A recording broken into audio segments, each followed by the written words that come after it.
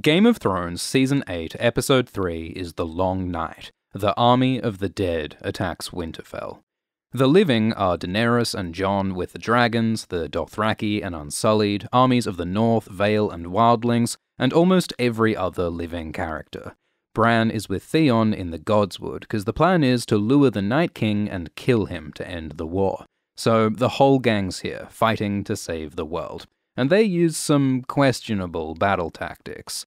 Their trebuchets are in front of their defenses, so they only get to fire once before they're overwhelmed and useless. The infantry are in front of the trenches, so the trenches don't protect them. In fact, they get in the way of the retreat. You'd think everyone just should have stayed in Winterfell, defending the castle, because that's what castles are for. There are lots of weird tactics this episode, made for the sake of heightening the drama. Melisandre arrives. She left for Volantis last season, and some fans hoped that she'd return with an army, or other red priests. Melisandre doesn't bring allies, but she does bring fire magic, setting alight the Dothraki weapons. It sure is lucky she came, because those Dothraki araks aren't Valyrian steel or dragonglass, so they would have been pretty useless against the dead if Mel hadn't shown up. Melisandre is confronted by Davos. He once promised to execute Mel because she burned his friend, Shireen. She says there's no need to kill her because she'll die tonight. There's this great shot of Melisandre's shadow in the light. Melisandre believes in just good and evil, black and white, with nothing in between. But ironically, Melisandre is one of the most morally grey characters in the series. She does great things and terrible things, and everything in between. The Dothraki charge, lights in the darkness like stars, that blink out one by one as the Dothraki die.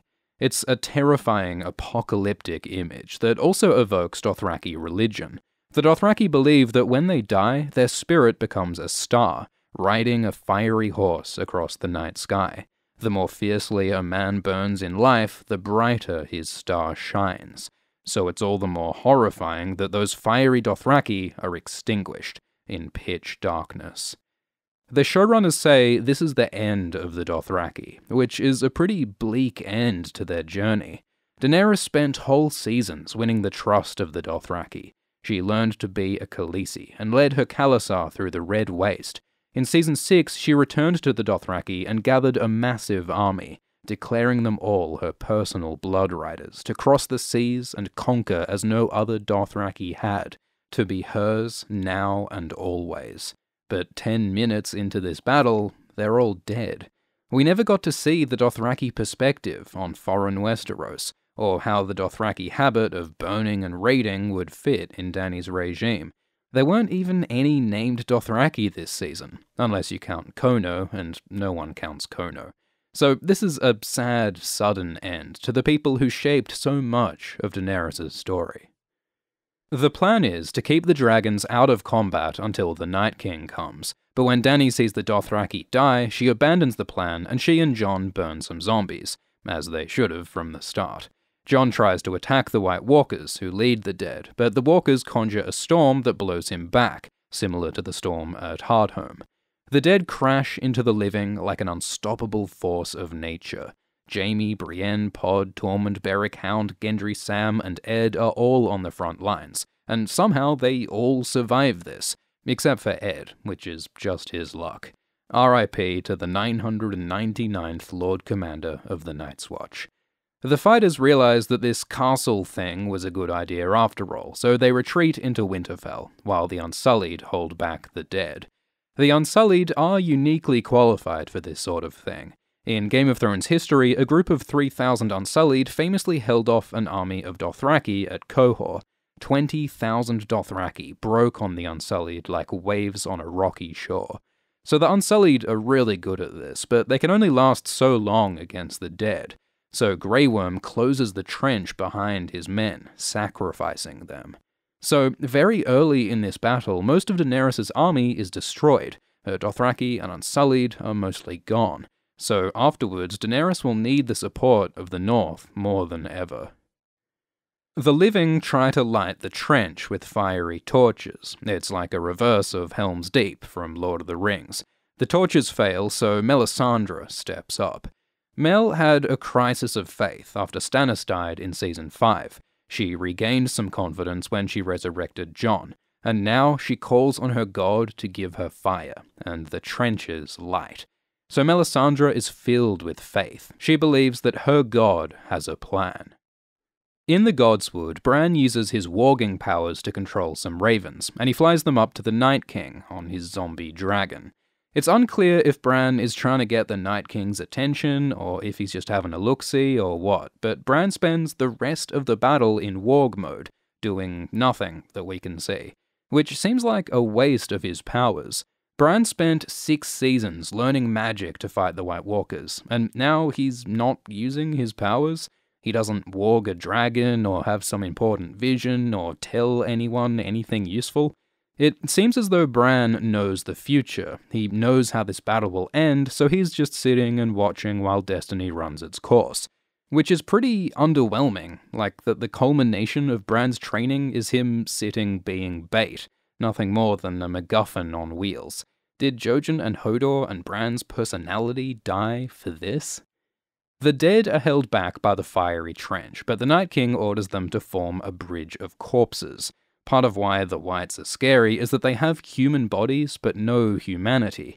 They're just mindless machines with no self-preservation and no mercy. The dead assault the walls, and the heroes hack and slash.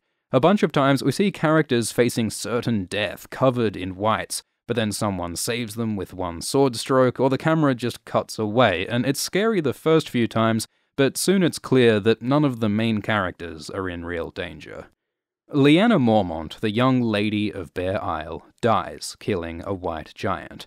Lyanna had always talked big talk. Now she follows through with action, giving her life to defend the North. There are hints in the books that Tormund might be Lyanna's father. Go watch that video. So it's cool that last episode Tormund claimed to have killed a giant. Now his possible daughter Lyanna has also killed a giant. It must run in the family. The Hound freaks out. He's afraid of fire, since his brother the Mountain burned his face. In Season 2, the Hound ran from the Battle of Blackwater because of this fear. But when the Hound sees Arya in trouble, he overcomes his fear and rushes to help her. So again, Arya inspires the Hound to be a braver, better man. Arya does some sick ninja moves, using all her training with the Faceless Men. They taught her how to fight with staffs and to fight in the dark. But she takes a blow to the head and retreats to the Winterfell Library for a stealth section, like the kitchen scene in Jurassic Park. She silently kills a white and gently lowers it to the ground. This is an intimate dance with death. Arya's arc is all about the deaths of her friends, the deaths of her enemies. Now she gets dangerously close to her own death. When she's overwhelmed, the Hound and Beric save her. Beric gives up his last life, sacrificing himself in a Jesus T-pose. Beric believed that the Lord of Light had a special plan for him, and that's why he was resurrected 6 times. Turns out his special destiny was to save Arya. You'd think that God could have just cut out the middleman and resurrected Arya if needed, but since when were gods efficient? Arya sees Melisandre. They met before in Season 3. Melisandre had told Arya that she would shut many eyes forever, including blue eyes. She also reminds Arya of something Syrio said, "What do we say to the god of death? Not today." So Mel is hinting that Arya's destiny is to kill the Night King, the blue-eyed embodiment of death. Of course, these scenes were shot before the showrunners decided to have Arya kill the Night King, so they're sort of retconned into something that sounds relevant. Melisandre changes the wording of the eyes quote to emphasize the blue eyes. The series spent 7 seasons setting up Jon and Daenerys as the forces to beat the White Walkers, but now at the last minute they shoehorn Arya in as though she was foreshadowed from the start. In the skies, the dragons dance. There hasn't been a dragon fight in Westeros for over 100 years, and there's never been a fight with a zombie dragon. Daenerys' dragon wounds the zombie dragon Viserion, ripping off half his face. But Jon's dragon Rhaegal is also hurt and crashes with Jon to the ground. Daenerys' dragon burns the Night King, but he's unhurt and smirks like an anime villain. Jon chases the Night King on foot, so the Night King raises all the dead as zombies. Ed, Lyanna, and Kono all rise to fight their former allies. Jon is completely surrounded by zombies, but when the camera cuts back, he's fine. Jon has survived so many unsurvivable situations lately that it's getting hard to care when he's in danger. Daenerys lands her dragon and it's swarmed by zombies, like ants over a lizard. Daenerys falls off Drogon. She should really strap herself onto a saddle, like the old Targaryens did. Jorah's Khaleesi sense tingles, and he rushes to help her. Jorah ultimately dies protecting Daenerys, which is about the best death he could have hoped for. He's always been defined by his loyalty to his Khaleesi, so he dies as he lived. Meanwhile, Tyrion, Sansa, Missandei, Varys, and Gilly hide in the crypts. Tyrion wants to help the battle somehow, but Sansa says they can't do anything, so they don't. Tyrion jokes that he and Sansa should have stayed married, but Sansa says it wouldn't work because of Tyrion's divided loyalties. He's more loyal to Daenerys than to the Starks. The show seems to be setting up conflict between Daenerys' squad and Jon's, and Tyrion is at its center. When the Night King raises the dead Starks in the crypts also rise. Who would have thought that a room full of corpses would be dangerous with an icy necromancer on the loose? Sansa and Tyrion share a moment of tenderness, holding dragonglass daggers. Some viewers saw this like they were about to kill themselves, but a behind-the-scenes feature suggests that they're actually about to fight the zombies in some cut footage. The living are overwhelmed by the dead, and Jon tries to get to Bran. He sees Sam almost killed by Whites, but doesn't help him, which in bird culture is considered a dick move. Jon ends up pinned by the wounded zombie dragon. Fire streams from its neck, where it was bit by Drogon. The walkers reach the Godswood, and Theon is the last Ironborn standing. Bran tells Theon that he's a good man, and that Winterfell is his home. All Theon ever wanted was a home, and a family that accepted him. That tension is what led him to betray the Starks and take Winterfell from Bran. But now, Bran forgives him. Theon finally gets his redemption, and is killed by the Night King. In Book 5, Theon stands in this Godswood and prays for a sword. Let me die as Theon, not as Reek. And now he gets his wish. The Night King approaches Bran in ultra-slow motion. He's waited 8,000 years for this, so like any supervillain, he takes his sweet time. He and Bran represent powerful magical forces. Bran, the three-eyed raven, holds the world's memory and history, whatever that means, and the Night King is an ancient weapon who turned on his creators, the Children of the Forest. Just as the Night King is about to kill Bran, Arya leaps from nowhere and attacks.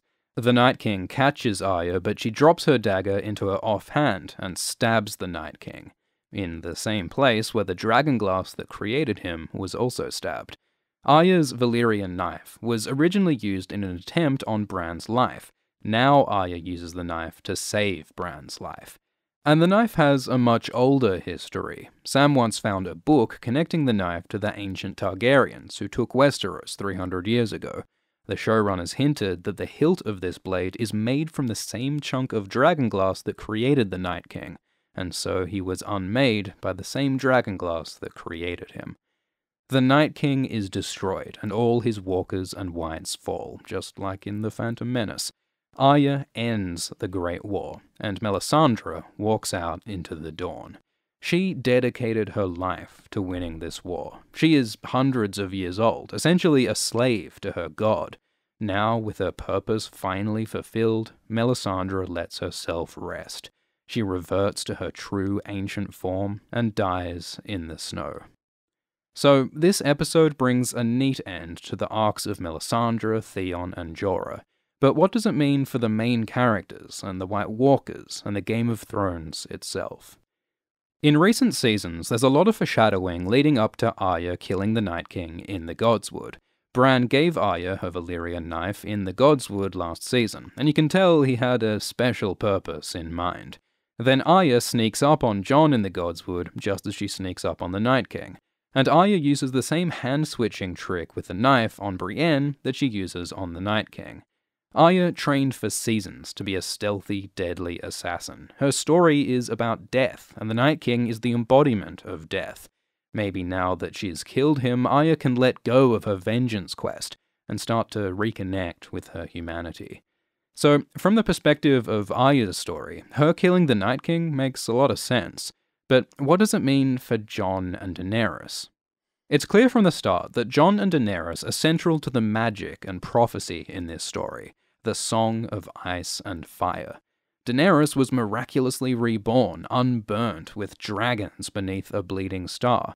Jon Snow was resurrected like Christ. He's been fighting the dead since Season 1, and he's faced off the Night King repeatedly. Jon and Dany both come from the ancient magic Targaryen bloodline, and there's a prophecy hinting that they will save the world from the White Walkers with some magic sacrifice. The show doesn't mention the prophecy stuff as much as the books do, but it's still heavily hinted that defeating the Walkers is Jon and Dany's destiny.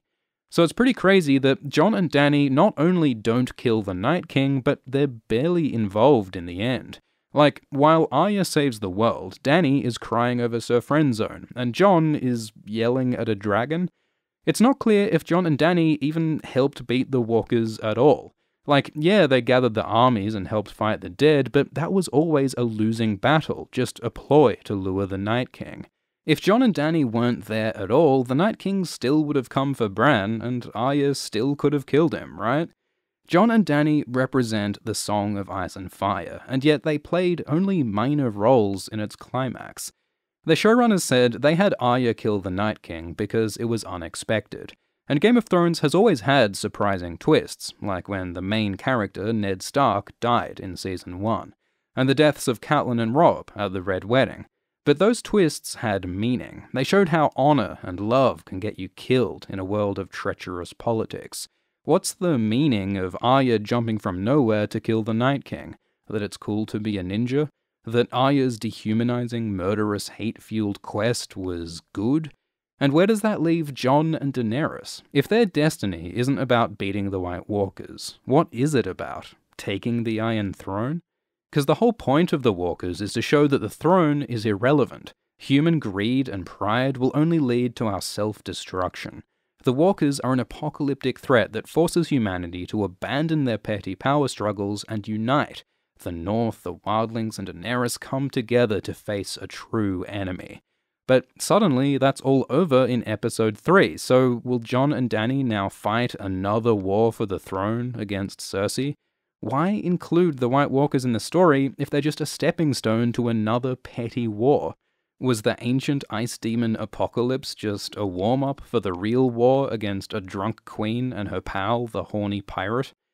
Thrones author George Martin says his series will end like the Lord of the Rings books, with the scouring of the Shire.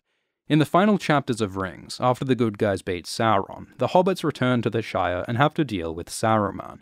It's a bittersweet epilogue that shows that the world is saved, but it's also changed, and its heroes have too. Maybe Thrones will do something similar. The big bad White Walkers are defeated, but taking Cersei off the throne will be a time to reflect on how the last 8 seasons have scarred Westeros and its people. But there are 3 long episodes left, and if they're filled with more big battles and power struggles, that would undercut the whole point of the Walkers as a metaphor for how terrible and pointless war is. We also learned nothing new about the White Walkers, no great revelations of their motivations or origins, nothing about these spirals or the babies or the deeper mysteries hinted in the books, and maybe that's fine. The White Walkers aren't characters, they're a device. Like zombies in other stories, their purpose is to push the human characters to extremes, to show what they're really made of, and make them do extraordinary things. But in this episode, the main characters did nothing new. Jon and Daenerys were brave, Arya was badass, Tyrion drank wine, Bran was confusing. We did get neat conclusions for Theon and Jorah and Beric and Mel, but these are secondary characters. You'd think the final confrontation with the ultimate bad guys should have brought out something climactic from the main characters. You'd also think that at least one main character would have died. But in the end, the White Walkers just didn't impact the story that much. Walder Frey killed more important characters than the Night King did. All the Walkers really did was bring Jon and Daenerys together, and if Jon and Dany's alliance just leads to more war, it's hard to see the point. And sure, maybe there'll be a twist. Maybe the Night King will respawn at the Spiral Tree for Round 2, and some climax with Jon and Dany might happen after all. Maybe Bran was up to something with his magic. We still don't know what he was doing all battle, or what his arc is meant to mean. We'll just have to wait and see. Game of Thrones ends in a few weeks. The Game of Thrones books go deep into prophecy, with intricate hints and symbolism. But we're also warned against prophecy. One of the coolest characters in the books, who doesn't appear in the show, is Marwyn the Mage, a sort of rogue professor, a paranoid maverick maester. He talks about the prophecy of Azor Ahai that hints that Jon or Daenerys will beat the White Walkers, and he says he doesn't trust it. He compares prophecy to a treacherous woman who gives pleasure until her teeth snap shut. That is the nature of prophecy. Prophecy will bite your prick off every time. You can hear all about Marwyn and Azor Ahai for free today by signing up for a trial with Audible. Members get a book each month, and if you cancel, you keep the books. You can read in the car or the gym, or while you chill out and wait for your sister to save the world. Sign up at audible.com/ASX. Thanks for watching. We're holding live streams right after each episode of Thrones, and Patreon supporters can watch past live streams. Thanks to patrons Peter Meehan, Emily McNally, Sandra Lang, Marion, Patrick Long, Robert Gain, and Cool0210. Cheers.